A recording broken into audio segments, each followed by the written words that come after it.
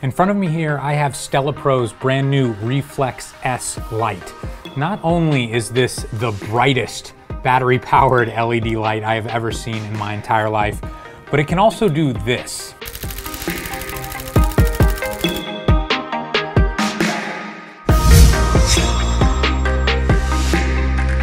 You may be familiar with the company Light in Motion. They've been making LED lights for a very long time, mostly for video production as well as underwater photography and videography. But they reached out to me, they wanted me to do a preview video. So this isn't a review video, it's a sponsored video, but I'm going to try to give you as many details about this light as I can. Now, as I'm filming this product isn't out. I don't know how much it costs. I can just imagine it's not going to be cheap, but if you're interested, check out the links in the description below. Now, this light comes in two different variations, the Reflex and the Reflex S. I have the S version here, and there are only two differences between these lights. In burst mode or the flash mode, the S version can shoot up to 20 frames per second at full power, whereas the standard Reflex can only shoot at 10 frames per second, which is still insane. But if you need 20 frames per second, get the S. And the S has the ability to change the flash duration. Normally, this would pulse at 1/200th of a second, but the S lets you go all the way down to 1/1000th of a second. Now, speaking of flash duration, this is not a flash. This does not have a flash tube in it. Instead, it's using a standard LED,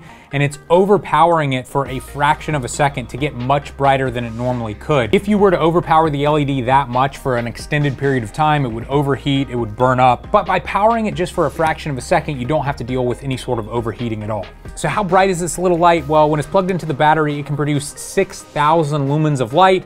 And when you go into burst mode, it goes all the way up to 18,000 lumens, which is a stop and a half brighter. One interesting thing about this light and the way that it's powered is that this battery grip plugs into this light with a standard USB-C cable. So this allows you to plug this in with AC power into any standard USB-C cable. And if you plug it in to a 100-watt USB-C power brick, you can output 9,000 lumens with this light, so it will be 1/2 stop brighter than what it can do from the battery alone. Now, it's really difficult for me to imagine how bright 6,000 or 9,000 or 18,000 lumens is, so what I decided to do was show you an example here. This is the light at 6,000 lumens next to my iPhone's flashlight. And here's the Reflex X next to a light that we use all the time, the AC-powered Felix P360.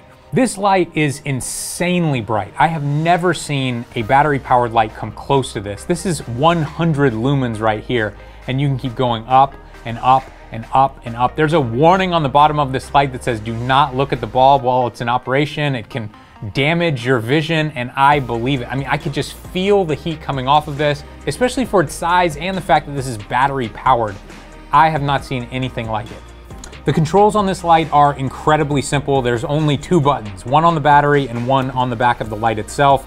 The one on the battery will turn the battery on, and then the one on the back of the light presses in to turn the unit on.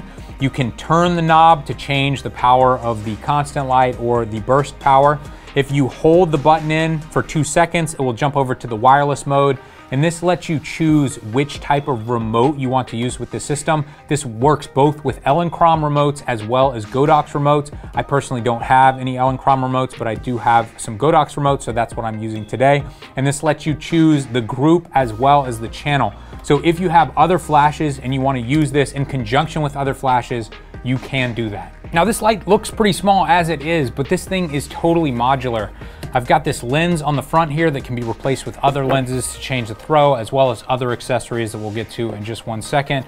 And then the battery grip just pops off as well. And like I said, it attaches with a standard USB-C cable here.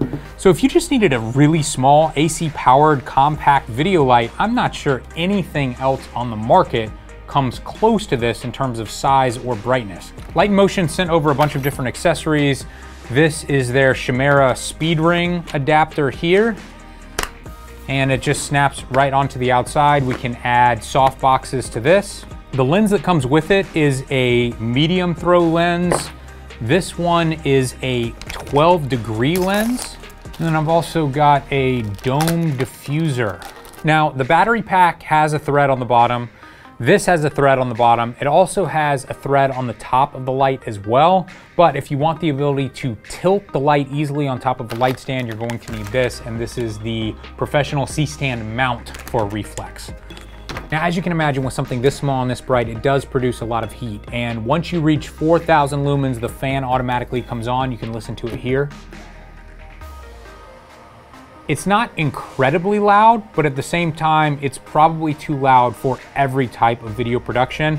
However, if you were shooting something like a wedding reception, there's absolutely no way the average person would be able to hear this, but it is something to keep in mind. Light in Motion was also adamant that I mention just how durable this light is. They have become known for making completely waterproof lights. And although this one isn't completely waterproof because it has that big fan on it, it is weatherproof and it's also drop proof as well. They didn't necessarily want me to drop it on camera, but they said this is definitely more robust than any speed light or your average LED light. All right, these lights are weatherproof. Let's test them out in the rain with a shaking dog. It's out of his mind. I set 2 of these lights across from Patrick's dog and just shot him having fun.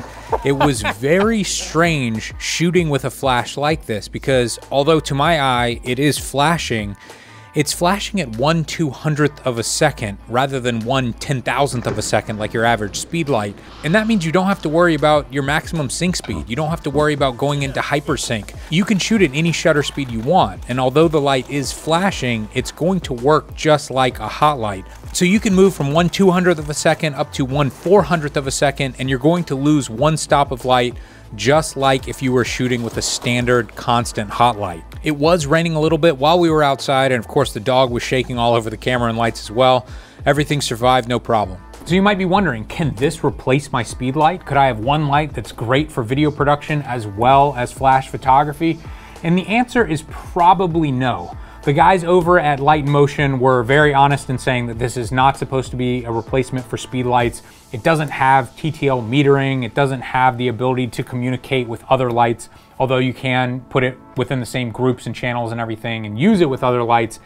It doesn't have the ability to communicate with the camera or other lights. It's also not nearly as bright as a standard flash tube. In my test, this firing at full power is around 1/32nd on a standard speed light. One benefit that this light has over a standard speed light is the ability to shoot at full power at 20 frames per second without overheating or running out of battery power. I personally don't need to shoot that fast, but there are some photographers who do, and if you shoot subjects that are doing things on a fraction of a second, you have to get that perfect shot, this might be better than a flash for you. So who is this light for? Well, I think this is going to be wildly popular for very specific types of video and photography, especially wedding photography. I shot weddings for 15 years professionally, and towards the end of my career, I was shooting both stills and video at every single wedding that I shot. In the past, what I would have to do is set up both hot lights and speed lights around the room during the reception because it was too dark and I wanted to get good looking video and stills. I could have 2 or 3 of these around the room, have them running nonstop for video, but then I could use them in that burst mode for pictures as well. So like a lot of the really specialized equipment that we review on this channel, this is certainly not for everyone, but if you're the type of photographer or videographer who could use something like this, you know who you are. Check it out in the link below.